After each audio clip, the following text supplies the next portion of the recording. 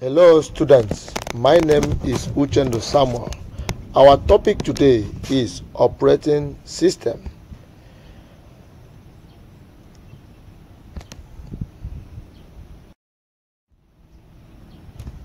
Objectives are, by the end of this lesson, students should be able to define operating system, give examples of operating system, state the types of operating system, state the functions of operating system.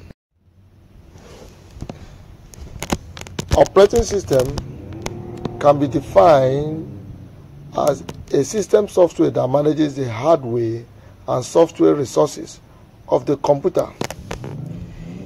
2. It can also be defined as a software that controls the overall activities of the computer. 3. The term operating system connotes the condition of program that acts as an interface between the user program and the computer hardware. Examples of operating system. Examples of commonly used operating system include DOS, which means this operating system. We have Windows, Unix, Linux, have Exynos, Mac operating system, NetWare, Android, BlackBerry operating system, and Symbian. Types of operating system: multi-user, multi-processing, multitasking, multi-threading operating system. Functions of operating system. Functions of operating system include: number 1, it facilitates easy communication between the computer system and the computer operator.